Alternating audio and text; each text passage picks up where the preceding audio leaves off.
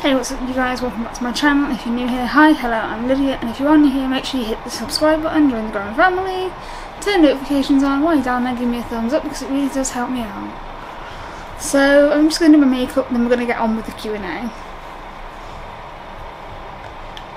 First, we'll do a highlighter.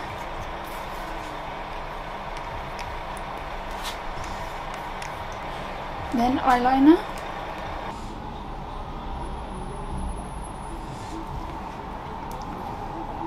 And some lipstick.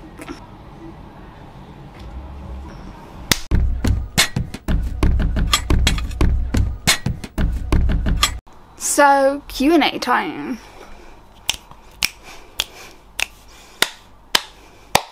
The first question is from Twitter, and that is, when you first got diagnosed with your mental health issues, how did you feel? What were your thoughts? So, when I first got diagnosed with my mental health condition, I felt very isolated because I was in hospital, and honestly when I got told, Lydia, you've got bipolar, it was one of the scariest moments in my life because from what I'd experienced, bipolar was... But when I first got diagnosed, I remember feeling very afraid. And it happens now when I get new diagnosis. Like the other week when I got diagnosed schizoaffective, I felt so confused because I've been diagnosed with bipolar for 13 years. And all this time it was schizoaffective disorder. Schizoaffective disorder does best explain my symptoms. So there is that, which I'm happy about. But yeah, it was a very hard time in my life. Next question is on YouTube. Do you ever miss/like mania? I said this before in videos, but I love being manic. I get so much done. I don't need sleep. I feel energized. The downside to it is I do get very irritable and very angry very easily. And my mood's a bit more unpredictable. How's your weekend been? So it's Monday today. Monday the 12th. My weekend was okay. I spent a lot of it working on YouTube videos because I'm going on holiday in September and I want to be in advance for that. So I'm still pre-recording videos and uploading them. My weekend was good. And the car's beeping. My weekend was good though.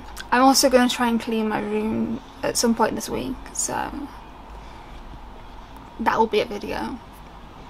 Because my room is a shit tip. Ducks? Always. I have a duck calendar. I have rubber duckies. I have light up rubber duckies. I have duck stickers in the mail. I don't have a duck squishmallow though. If anyone knows where I can get a duck squishmallow, please link it in the comments below. I need a duck. Anyone who doesn't know, ducks are my special interest, so, and yes, I am autistic. How did you come to be diagnosed with type 1 diabetes? So, I got diagnosed with type 1 diabetes about 4 years ago. God, it's been a long time. And I got diagnosed because I kept going to A&E because I had really bad head pain that I believe was coming from my lump. I'm waiting on an ultrasound because I've got lumps all over my head. And they are a bit concerning because there's become more of them. So I'm a bit afraid of that, but that's not what the question's about. So I went to A&E and they did my blood sugar and it was in the 30s.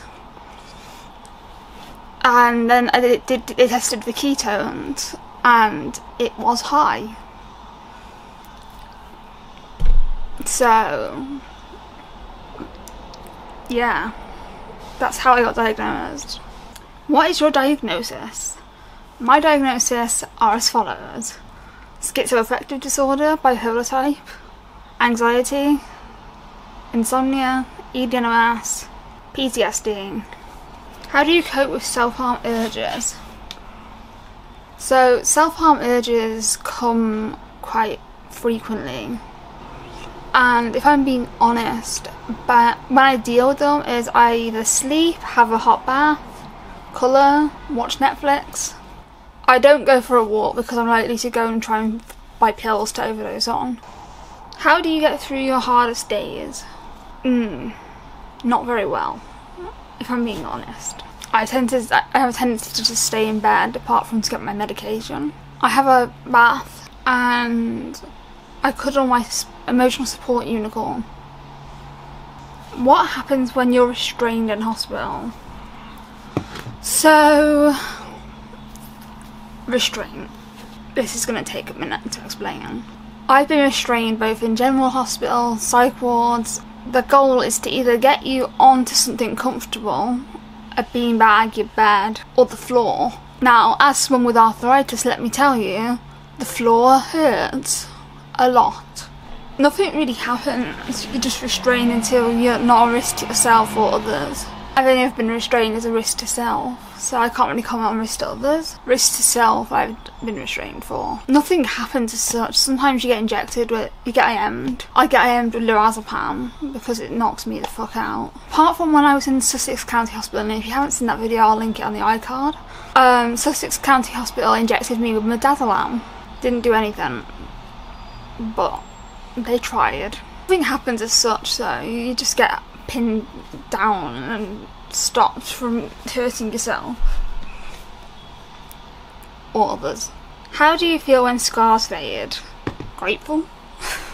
2 scars I have on my arms. There. And there. And I want to cover them up so badly, but they're so close to my other tattoos that I can't tattoo over them because it would mess up the design of the tattoos that I've got. So I'm kind of just hoping they fade away, even though I was told they never would. How do I feel? It's genuinely grateful. A lot of the scars on this side of my arm have faded. My arm just looks white to you.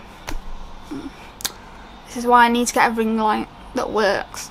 Oh, I'm going on holiday in 3 weeks.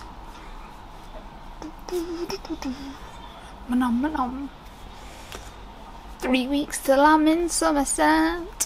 What made you cover your scars with tattoos? I covered my scars with tattoos because they genuinely upset me.